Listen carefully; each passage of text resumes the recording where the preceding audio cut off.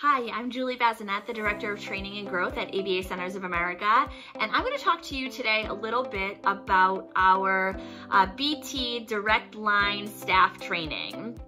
So all of our direct line staff go through a comprehensive 2-week-long training prior to working with our clients, regardless of their experience. The first day of training is an orientation day. This is where they get to meet our CEO, our CPO, our COO, our HR directors, and our various clinical leadership. Here they learn about our company mission and values and hear firsthand why they're here and why we've developed this organization and why this is so important, especially to our CEO.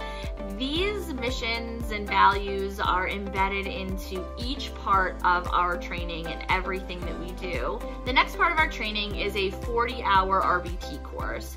So the Behavior Analyst Certification Board, or the BACB, has certain clinical and ethical requirements for direct line staff and provide them a certification after they have achieved all of the tasks outlined by the BACB. They sit down for an exam, and when they pass that exam, they receive an RBT certification.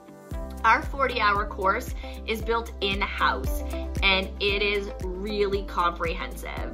Our staff are learning the clinical, professional, and ethical skills required to work with our clients. Just some stats about our 40-hour course.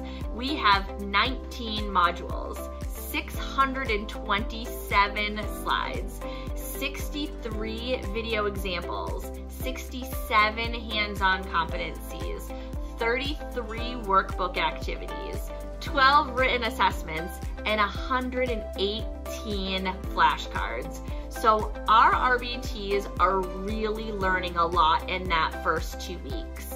As a result of our 40-hour course, we have a 94% pass rate.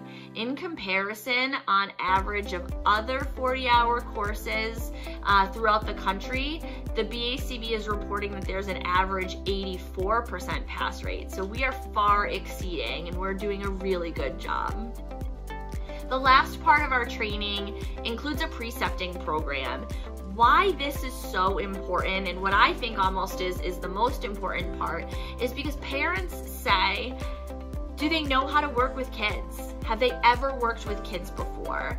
And people can be experienced and have not so great skills, and people can be really inexperienced and have some amazing skills. So this gives each of our direct staff an opportunity to really practice the skills with clients.